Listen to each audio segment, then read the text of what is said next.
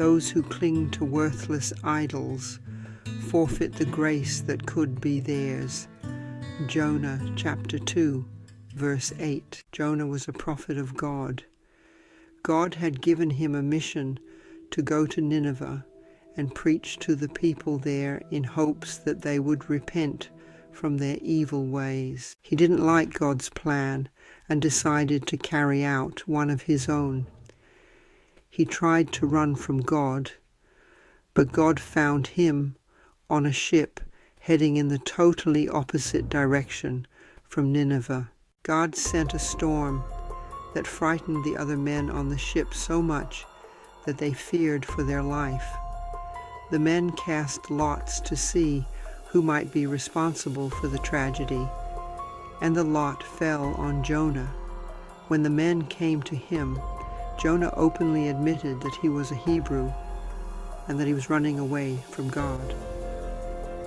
Jonah was so in love with his way that he was willing to die rather than to obey the will of God. He told the men to throw him overboard. Long before I surrendered to this God-given plan of eating that I now follow, I fought it. I thought that there must surely be something more to my liking. Over and over again, I tried to be abstinent on my own and following my own way. My own way was a worthless idol. It took many years of foolishness and pain before I embraced weighing and measuring without exception and saw it as a blessing and not a curse.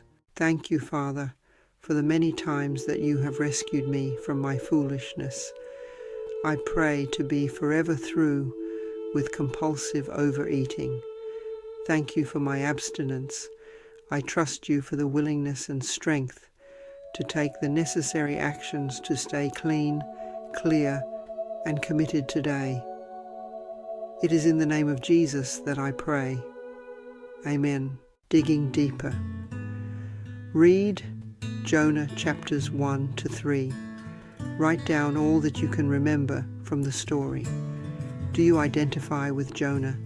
Why or why not?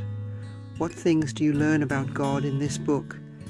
Is there something about which you are being stubborn? Have you prayed about it? Have you shared honestly with a prayer partner about it? Have you prayed together about the situation? Have you ever been angry with God? Are you angry with Him today? Have you ever tried to run away from God? Share about the lessons you learned from your foolishness.